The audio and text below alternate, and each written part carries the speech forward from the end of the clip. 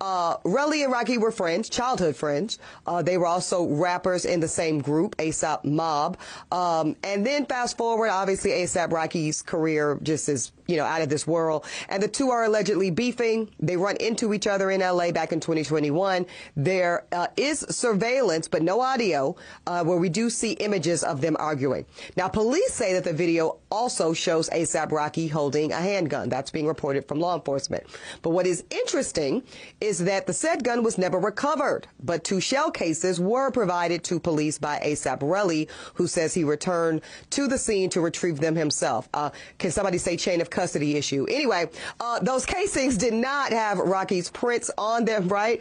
And Relly did not call the police until 2 days later because he claimed that he wanted to get an attorney. Again, I can't even tell the story without just all these legal flags showing up from me, right? So many issues like child. I mean, what are we? This is a defense lawyer's dream, right? Right, Tiffany?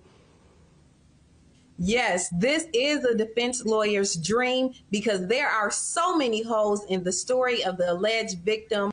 Really, it appears to be a money grab to me. Yeah, I mean, because who goes, like, I'm just trying to imagine it, right? Like, you are the victim here, this horrible issue with, gun violence and all this, but you're not so hurt, you're not so distressed that you don't walk yourself right on back to the scene of the crime to pick up the shell casings.